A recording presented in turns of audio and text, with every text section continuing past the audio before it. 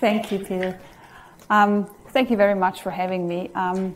For those of you who have not met me in the past 2 days in the workshop area, I'm Verena. And I would just like to start out with thanking IBA for inviting me to speak. I feel very honored to be here and taking part in this international event. It's actually the first time I have ever been invited to speak at an international event, and I feel a little bit nervous just following the other speakers a bit earlier on, but when I sat down and I started writing the presentation on the topic that you guys wanted me to speak on, I just decided to be unashamedly myself, and it is quite hard to put me in a box. So like, I do represent Adobe, but it's not all I am. It's probably 27 years ago since I have attended my first earth building workshop as a high school student. And for me, when I entered the first earth building at age 16, it was love at first sight. I knew then and there that I wanted to become an earth builder. And it was very hard for me at the time to convince my teachers and my parents that being an earth builder is in effect a thing. So I do hold, oh yeah, that's what happens when I get closer to that thing. Can you hear me? Yeah. I do in fact hold a background in architecture and building biology and building ecology, just for the mere fact that I had to study something proper. But there was just, it was a bit of a lost cause. I see myself first and foremost as an artisan. I love having my hands in the dirt and creating stuff. And I also love diversity. So 15 years ago, I had the chance of emigrating to New Zealand from Switzerland and purchasing an existing earth building business that at that point was mainly a mud brick yard. So I sort of inherited the Adobe part of that operation, and then I expanded from there. And I do love Adobe a lot. I love the simplicity of the building of that particular technique, but I haven't just stuck with Adobe, and I don't see myself as, our business is not like primarily a mud brick yard anymore. We do all sorts of things, and we've been quite blessed with a very wide range of jobs that have various sizes, like from little pizza ovens to full homes, community projects, and so forth. So I really love that about my job, that it gives me the opportunity to have diversity, and that gives me energy too, because making bricks is a pretty hard job, especially if you don't mechanize that much. And I just see myself probably at the opposite other end of the scale to Martin Rauch's operation. They make amazing big heavy blocks and have robots and mega clients, and I have always looked up to their work. Like, Martin Rauch is one of the big inspirations in my life for earth building, but the course of my earth building life has taken me to very small light blocks. And yeah, I think I sort of thought, like, what was the overall investment into like the brick side of things, and it's probably around 20 to 30,000 New Zealand dollars. So we have always tried to keep it small and not grow our business too much, and just keep it in a place that felt good for us. It's so that we can do other things and just keep on being diverse, and also for me to manage that whole thing of being a mum and being a tradeswoman and all these things. So at the moment, we're actually doing a lot of earthquake repairs. We have just had another big earthquake in New Zealand a year ago, and we're involved in repairing older earth buildings. A lot of earth buildings have fared very well, and then there have been problems with some historic buildings and some buildings that have not been constructed well. And before I actually start talking about the subject that you want me to talk about, I would like to mention this gentleman, and it is an amazing story that happened to me 2 weeks ago. And you have to imagine, rural New Zealand, it's pretty much the middle, not of nowhere, but it's very rural. There's a cob cottage. It has had a little bit of earthquake damage in corners. I'm there repairing with a friend. It's a very, small operation, nothing. This gentleman comes and he's the immediate neighbour, and he's 82 years old, and he goes, "Oh yeah, I used to make bricks when I was in my 60s, and do you want to come over for a cup of tea?" And I was like, "Yep." What's the chances of that? And the story he told me just left me speechless. And it was particularly important and interesting that this has happened just 2 weeks before I come here to talk about Light Adobe, because he, in the mid-90s, he's a geologist, so he was concerned about the environment, about insulation values and so forth back 20 years ago. And he did all this research and development into Light Adobe. And because he has the geology background, and maybe Pete Walker is here, and the whole thing about polymerized blah blah. I'm not a chemist, but he was using and trialing ionizing solution in his bricks and sawdust. And the brick that he showed me, he still had one left over, was amazing. It was a good quality brick.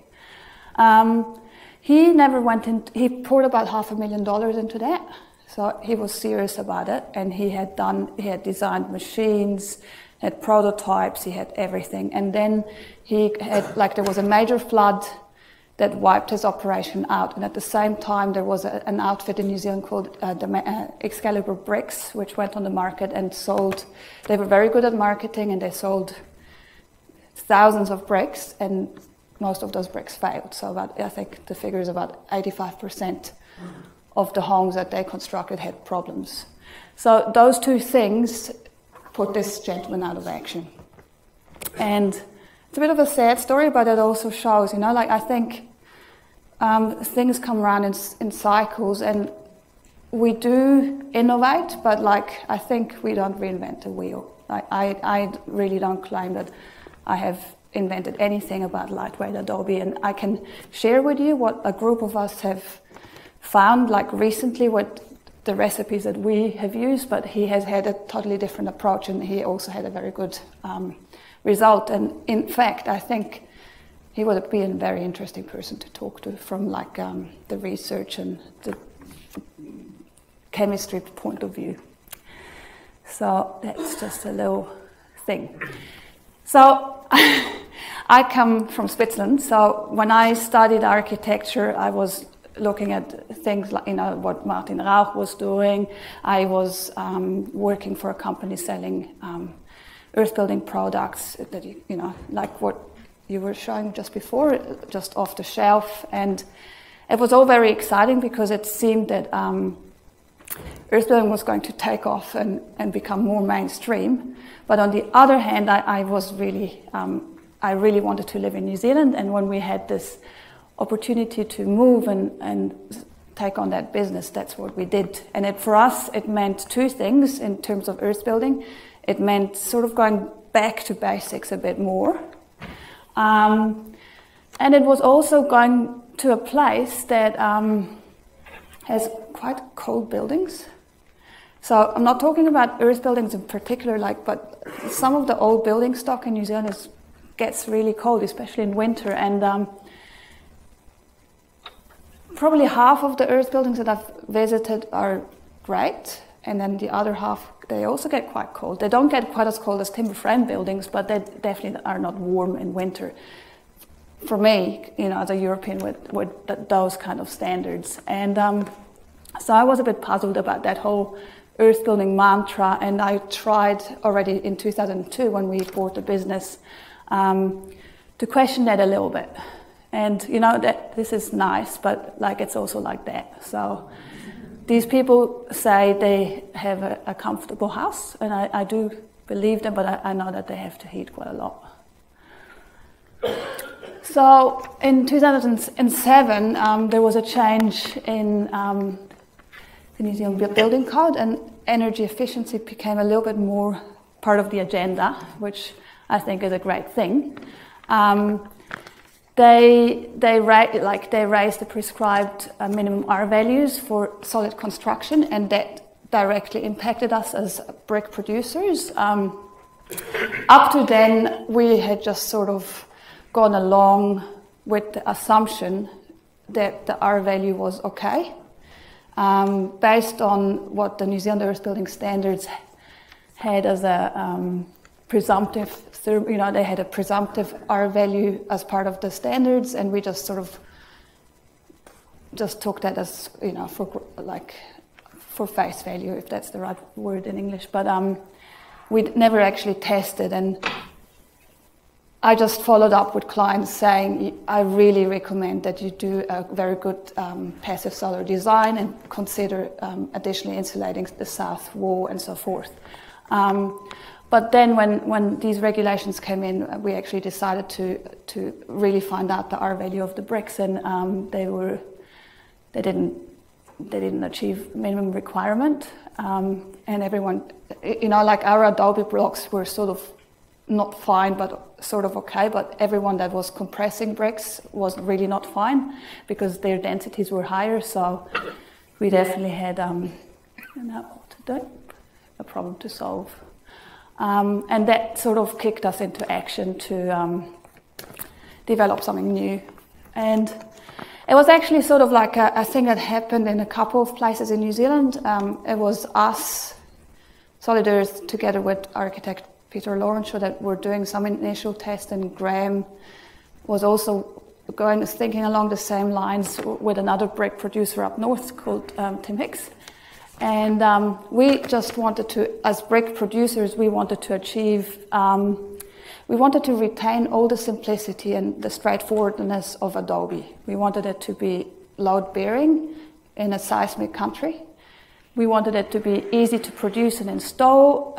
For us, for me personally, it was important to use local resources, and it had to have a density of 1,000 kg or minus per cubic meters to achieve the required new R values. So we set out on this little mission of cooking class, so taking clay and mixing light aggregates in and seeing what happens. And that's, just to explain, so this is the density, that obviously it gets lighter as you increase the light aggregates, and this is the ratio heavy to light aggregates. And then that's the strength that we tested.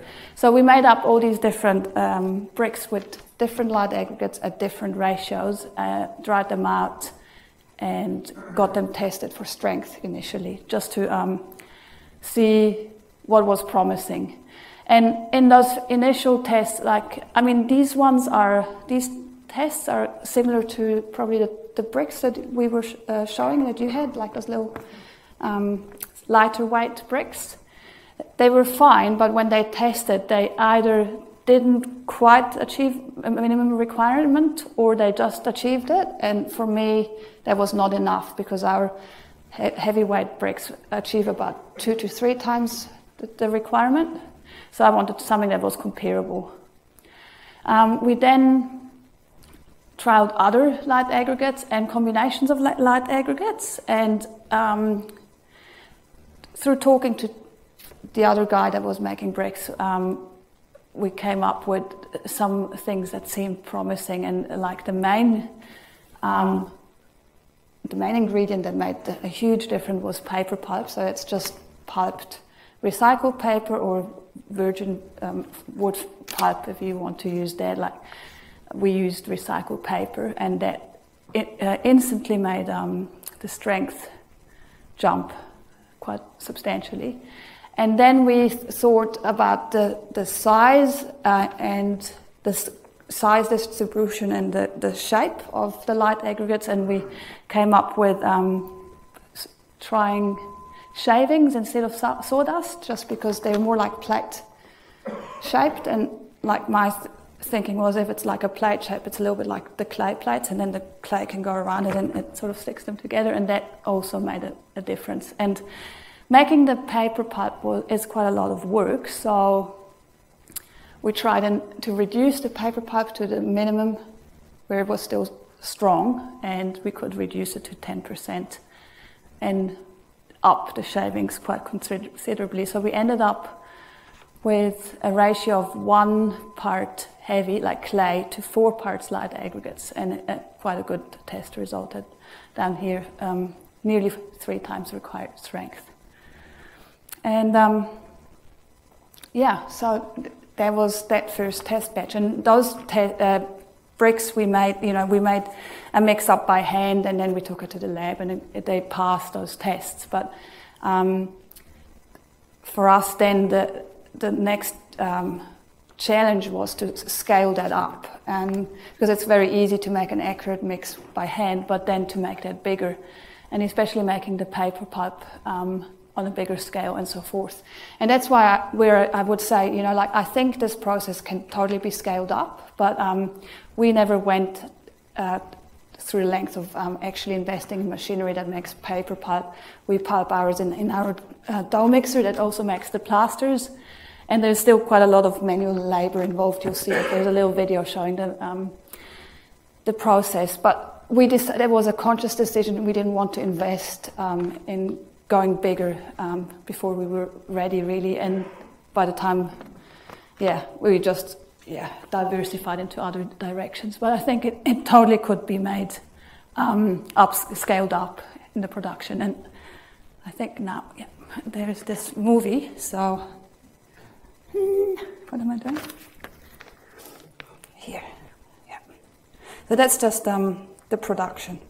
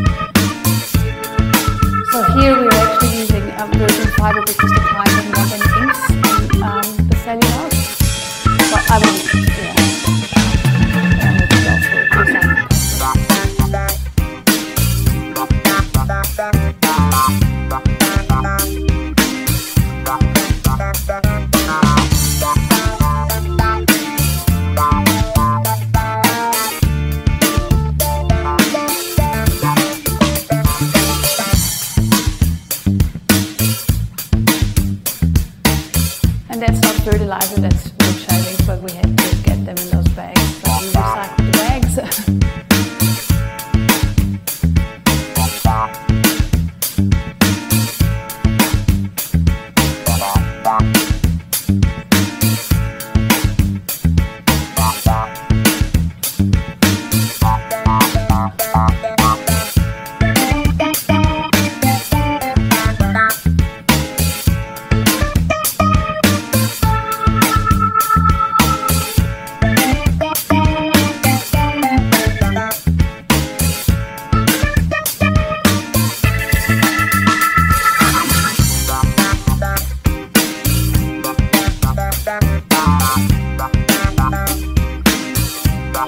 And with our with the heavy adobes, we would only work with the back to the right, but with the lighter fibers, we actually get it down.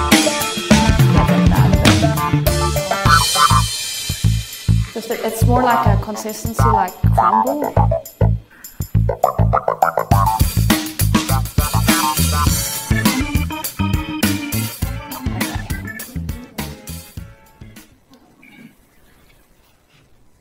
So these are just photos in case the video wouldn't play. Okay. So once we had, a good a product we were happy with, we got them officially thermally tested by Ottawa University. There was a researcher there called Tim Bishop, and he was very helpful. And I mean, like my thinking was, surely we can just go by density and look at the literature, and the literature will tell us thermal conductivity, and then we can just work out the R value. But it was quite important that New Zealand also did the tests, and we just confirmed that clay in New Zealand and light aggregates behave about the same as everywhere else on the planet. So if you look, like the orange diamonds are our data, and then the others are superimposed data from other similar research done elsewhere. And so that was good. And they tested our heavyweight blocks and lightweight blocks of 2 different densities, and gave us the thermal conductivity. And from that, we could then figure out the R values for different width of wall. So if you compare that, like there's the nominal values that were in the New Zealand Earthbuilding Standards that are all the same here, but like when we actually tested, you can see that there was a big variation, and that the heavy materials didn't pass. So those heavy materials didn't pass, and the lightweight materials passed very well. Yeah, and here, I mean, you see like the wider wall achieved an R 1.9. Like some clients even want to go to the 430 wide wall, which is our bigger block in its width, and that feels very solid and nice, and then they achieve an R value above 2, and that's very pleasing. And if you wonder how to work out the R value, it's the thickness of the wall in meters divided by the thermal conductivity figure. And the conductivity figure, I'll just go back, you just work that out by working out the density of your material and then going up and over, so that you can just read that straight out of the graph. I'm sure we will be talking about how to work that out again if you're interested, but it's a very simple calculation. And if you have your density for your materials, you can just work that out for yourselves without further testing. These are just a few photos of recent building sites. One of the last building site in Golden Bay. So you see it's still like the totally simple construction method, like with Adobe blocks. A little bit more complex than what we did with Peter, because being New Zealand, we've got all the steel and also horizontal mesh every second course. But apart from that, quite similar. This is the same house, nearly finished. We lime plastered this, and that's the building 2 weeks ago, getting landscaped. There's another building. A few buildings have gone up using these blocks, and the recipe or the approach has also been used by owner builders. So they just produced their own lightweight blocks and got them strength tested and tested for durability, and then they could use their own blocks. And that's doing precision cutting. You see here the steel and conduit for electrical services, and it shows that you can cut the bricks. They're a little bit harder to cut than because of the fiber, but it's still the same masonry saw and all that. Cool. So that made us quite happy for a few years. We just thought we'll just treat them as any other brick. We just follow the New Zealand Earthbuilding Standards and do all the testing, and once that's done, we're off. And then we had the earthquakes in Christchurch, and generally earth buildings fared really well. There were some problems with pressed brick and with buildings that had not been built to standard, but EBANs, like the New Zealand Earthbuilding Association, funded reconnaissance trips, and Graham was part of that trip after each major earthquake to assess damage and just learn from it and just see what needs to be done. And given the age of the New Zealand Earthbuilding Standards, but also the earthquake events, it was quite clear that we needed to work on a revision, and a committee was formed to do the revision of the Earthbuilding Standards, and Graham is the chair of this committee, and I'm sort of part of it from a materials point of view. And when we were all sitting together, it's a really amazing group actually, because it comprises engineers, designers, producers of earth building materials and builders. And it's just amazing to see how you can look at a problem from all these different angles, and if you cooperate, that you can actually find really good solutions and think of things that other people wouldn't have thought of, from their professional lens takes them a certain way in, down certain paths. And I have enjoyed being part of this committee. And one thing that became really apparent was that we would like to include Light Adobe, and it has to be into the new standards, into the revised standards, but it can't just be taken one for one. And when talking to engineers, there's all sorts of little differences, and it's quite a process to expand the standard to accommodate Light Adobe. And they also said that full-scale testing of full-scale walls was on the cards, and that we needed more comprehensive laboratory testing to be able to put that method into the standards. And EBANS was in the position to fund some of these tests, and we also had support from Auckland University, like the School of Engineering. So the engineers came up with this thing, and again, I'm no engineer, I can't really explain in depth what they did, but they were testing the wall panel for out-of-plane loading, so it's loads that push the wall rather than face on rather than sideways. So it will inform about earthquake loading and also wind. And so, maybe you guys here in Australia are not so interested in earthquakes, but it's sort of transferable to wind, and with climate change, wind load will go up. So I think it is really important to think about wind load. And basically what they did, that was not what I wanted to do. We built a foundation beam, but it had a hinge underneath, like here there's a hinge. And then we built the mud brick wall the way we would. There's two reinforcing steel rods going through here with a top plate. And this red frame is basically just a frame that allows the whole thing to be tilted. It is not actually holding the wall together in any way. And the green frame is where all the instruments were attached. Here you see all the instruments attached. And then they got a digger and they tilted the walls back and forth to simulate gravitational force, like G-force. And here you see what happened. This was a 3-meter tall wall. It started to deform and crack, but it didn't. It deformed substantially, like it had a lot of load on it, but it didn't fail. And when we started the brick the wall test, they said, we'll build a 1.8 wall first and try and destroy it. And afterward, they couldn't destroy anything, and they said, let's go straight to a 3-meter wall, and they were getting really excited. I was like, oh my God, look at all the cracks. But apparently from an engineering point of view, this was very exciting, and not a fail at all. It was, and the reason why it's not a fail is because it actually, if you look at this figure here, that's nearly 2G. That's a lot of loading. And the way they achieved that was by tilting at 80 degrees plus putting its own weight on the back of the wall statically, so without too much movement. And then it didn't fail, and then they shook it. So they actually did dynamic loading on it too.